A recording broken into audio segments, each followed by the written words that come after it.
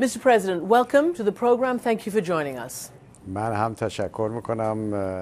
thank your program and you for preparing this interview. I want to ask you what it feels like to be what some people have called the it man of this UNGA. Highly anticipated. You seem to be the focus of attention. And unusually for Iranian presidents, people are looking at you with some at least cautious optimism. What does it feel like to be in this position? Before beginning to respond to your question, I would like to actually say my greetings to the people of America, who are very dear and near to the hearts of the Iranian people, and to wish them a good time and good times ahead. Now, for any president, in order to use an opportunity to the benefit of others, would require him to use the platform given by his people to project that in places such as the United Nations. There was a lot of expectation, maybe too high expectations, that you and President Obama might at least shake hands today at the United Nations. Nobody thought there was going to be a formal meeting, but perhaps that you would at least say hello, shake hands, break the ice. But you didn't. Why didn't you? There were some talks about it, in fact, to perhaps arrange for a meeting between President Obama and myself, so that given the opportunity, we can talk with each other. And the preparation for the work was done a bit as well. The United States declared its interest in having such a meeting, and in principle, Iran could have, under certain circumstances, allowed for it to happen. But I believe that we didn't have sufficient time to really coordinate the meeting to the full extent that we needed to.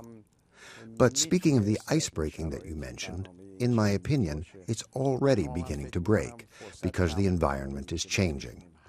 And that has come about as a result of the will of the people of Iran to create a new era of relations between the people of Iran and the rest of the world.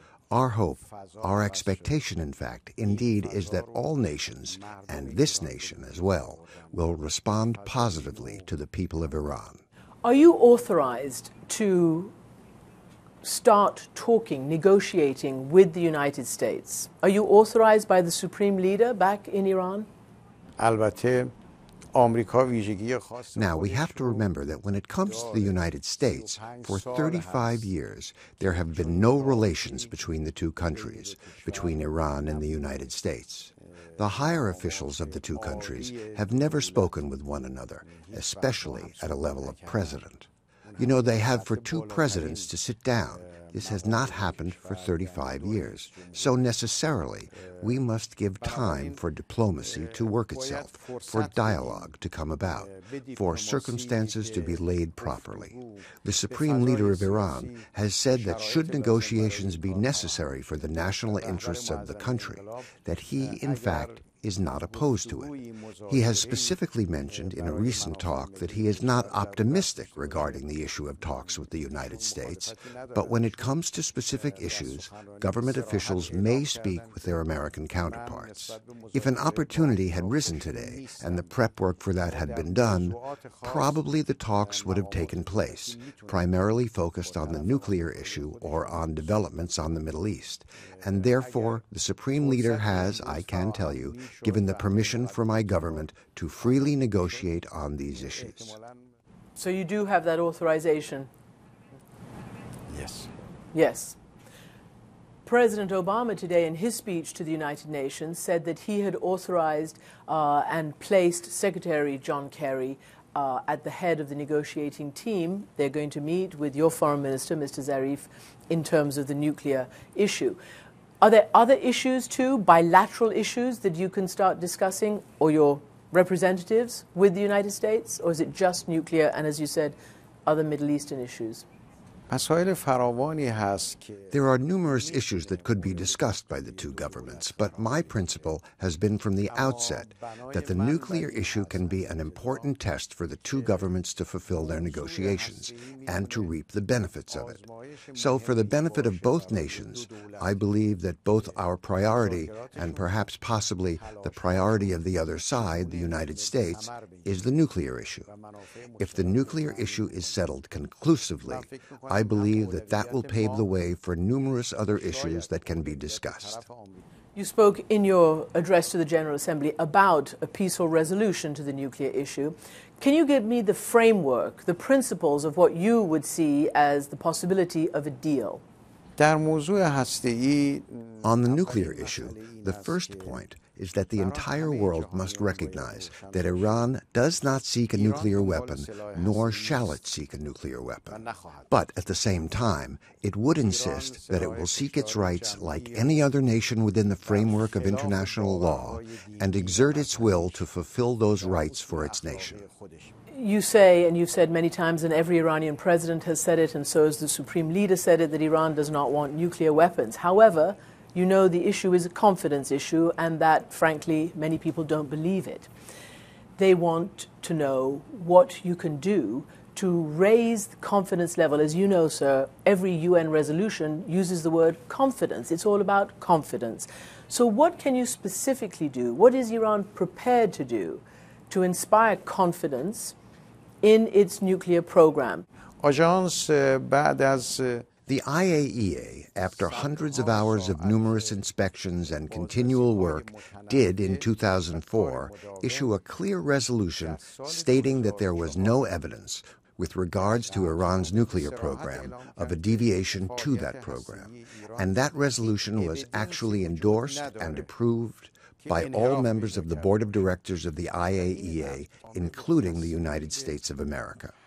Now, the second path for confidence is really a political path, when there are no ties between two countries, where the two countries are not talking and negotiating with one another. It's possible that some lack of confidence could emerge. Will you freeze enrichment at 20%? Will you trade your existing 20% enriched fuel for buying it or accessing it from outside the country? These are talks that countries will engage in through negotiations, but there shouldn't be any prerequisite to build that confidence, to sit at the table. If that prerequisite is a threat of military action, that, to us, implies that the negotiations are not for real. So, if we speak of confidence, confidence must be mutual for certainty. This is the foundation of confidence building. Its foundation to be created by both sides, and it should be built by both sides. The building of confidence cannot be built unilaterally. What about the Iraq heavy water facility, where people are worried that you could start extracting plutonium? That's yet another danger and a worry for the rest of the world. It's due to come online, perhaps in the spring. Will you delay putting it online, the Iraq facility? You are aware that the Arak site is there to meet the medicinal needs of our country, and that was the case from the outset when we announced the site. Therefore, as long as Arak becomes operational, there is still a significant amount of time left until it actually becomes fully operational. Now, it is possible that in the future, such talks could take place between Iran and the P5+1 on such issues. But so far, the issue of Arak was never on the negotiating table. But it could be. Anything is possible in negotiations. It's possible to talk about anything. And what are you looking for in return? I know you want sanctions lifted. Do you think you'll get them all at once, or what are the most important things you want? We believe that sanctions are illegal and inhumane, and therefore, we certainly believe that the sanctions must be removed. We believe sanctions have no effect.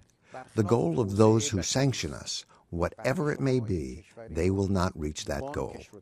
The only path ahead is negotiations. We must sit down and talk and settle this for once and finally.